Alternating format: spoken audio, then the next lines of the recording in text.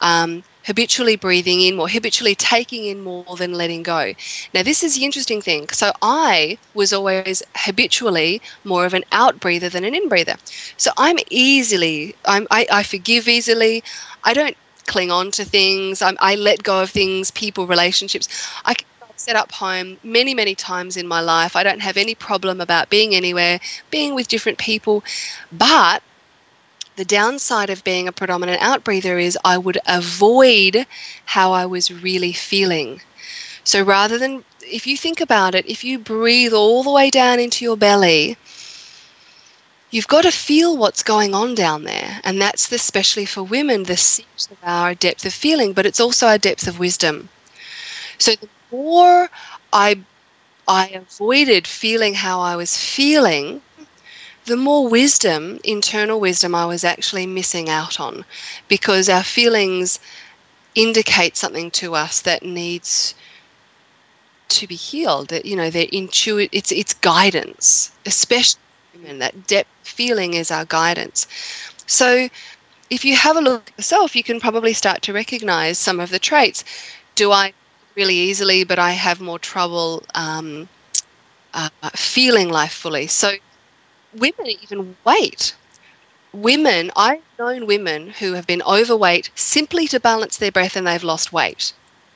I've known women who are underweight to simply balance their in-breath and they've gained weight. Because it's all about receiving. When you breathe in, you're breathing in life force, prana, as we call it in yoga. So you breathe in full energy, full life, but unless you let go of it on the out-breath, there's no space to breathe in the next moment. Same with wealth. And women often have trouble receiving. So do you think it's as simple as practicing this breathing exercise consciously? And can you tell me for how long before you see results?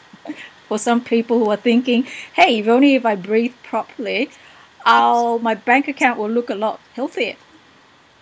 For all the people who are thinking she's in a case, that possibly can't be true. You know what's amazing? I can tell you, okay, so I had, let me think, all right, here's a couple of examples. One was a mentor client of mine, not for relationship, but for wealth. And she was permanently fight or flight, shallow breather all the time. And she was in survival mode financially, emotionally, energetically, in every way she was in survival mode. And so I said to her, she's in London, I said, take the summer holidays off. She has a little girl, she's a single parent. She said, well, to be honest with you, I'm on the pension, I'm not earning any money anyway, so it's not going to make any difference. And I said, what if you just spent your summer holidays breathing fully and relaxing? And you know what? Digestive problems disappeared. She started, by the end of that period of time, her health and well-being was profoundly different. She started to get clarity on how she wanted to create money, and since then, she's now earning herself a living, doing what she loves. Mentally, where she's really tapped out, she has much more bandwidth. So that was a period of time because her habit was so strong with the chest breathing. But I have another woman who was very frustrated